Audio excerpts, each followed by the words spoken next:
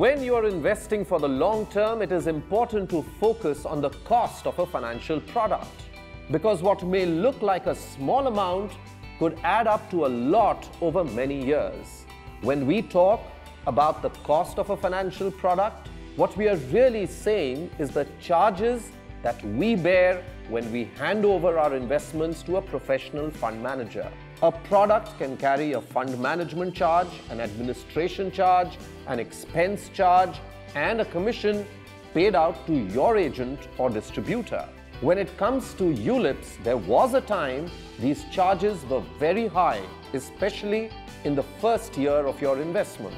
In recent years, the insurance regulator IRDA has slashed these charges. A ULIP can now charge you only 1.35% fund management charge. What's more, some of the new age products do not charge any premium allocation charge or policy administration charge anymore. In fact, some companies like Edelweiss Tokyo with the plan Wealth Plus have even decided to put some money into your investment account on your behalf. So when it comes to charges, the new age ULIPs compare favorably to any other financial product. So nivesh kar, befikar.